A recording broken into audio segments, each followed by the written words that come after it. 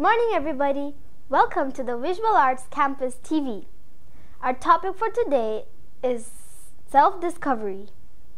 Learning objectives. Today, we will be learning about how to explore your strengths and weaknesses and designing using geometric images. Character strengths. We have 24 character strengths in total. Let me show you some examples of them. Love of learning. Love of learning. Love of learning means to have curiosity to learn more things. Bravery. Bravery means to not fear to do anything. And last but not least, fairness. Fairness means to support equality and treat everybody and everything equally. Interview. Come on, let's interview some students. Let's invite our MC, 5C Judy, to take the interview.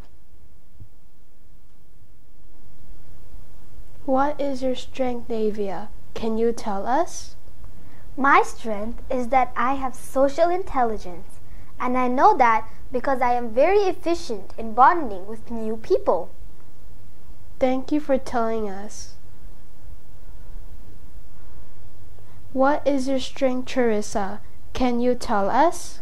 My strength is creativity because I like to draw.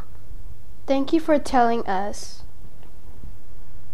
What is your strength, Shaina? Can you tell us?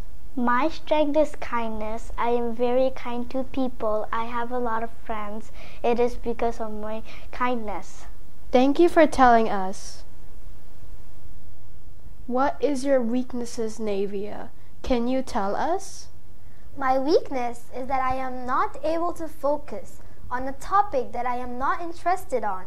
Thank you for telling us. I think whether those characteristics are positive or negative, accept them as a part of your personality. Thank you for sharing your strengths and weaknesses. I think whether those characteristics are positive or negative, accept them as a part of your personality. Have you seen this type of art? It's beautiful, isn't it? This is called mirror art.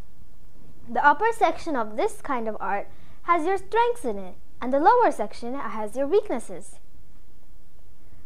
In this picture, the upper section shows that the drawer loves cats, as it shows a cat and a heart.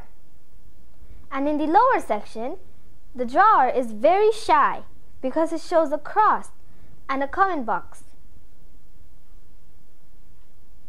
How about yourself? I'll give you 3 seconds to think about yourself. Very good. It's good to know that you know yourself. Part 2. Designing using geometric images. Can you look around you? Geometric images are all around us. What is geometric art? Geometric art is based on the shape and patterns. Number 1. Symmetry. Symmetry means parallel to each other. Number 2. Pattern. Pattern means repeating a pattern on and on. And number 3. Tessellation, also known as repetition. Take out your worksheet. Let's finish it together.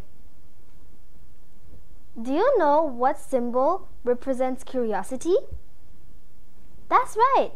It's a magnifying glass, a binocular, and a question mark. How about zest? Zest means to be very energetic. That's right. It's a fist, a double, and arm wrestling. Artists can use geometry to develop a theme. Conclusion. Let's share your strengths and weaknesses with your teachers and classmates. Come on, let's make a card. Thank you for watching the Visual Arts Campus TV. Hope you learned something new today. Bye-bye.